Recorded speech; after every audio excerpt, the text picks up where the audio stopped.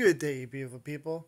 So some interesting things are happening over in Manitoba. With this extremely rare case, it's actually causing waves where the First Nations of that province 100% owns this mine. Now this mine contains magnesium along with other minerals that are platinum grade that the global market really wants. But before we start digging up the minerals, this is Norway House, the Cree Nation that owns the mine, and they want to focus on the production method. The method they want to focus on actually will be more energy efficient and produce 98% less carbon emissions than the method used in China. The reason why they're comparing it to China is because China accounts for 85% of all magnesium productions on Earth, but they are heavily reliant on coal. Now the reason why I'm bringing up this story is because we know that Tim Houston, the Premier of Nova Scotia, has been chomping at the bit and flying all over the place to try to sell Nova Scotia as the place to be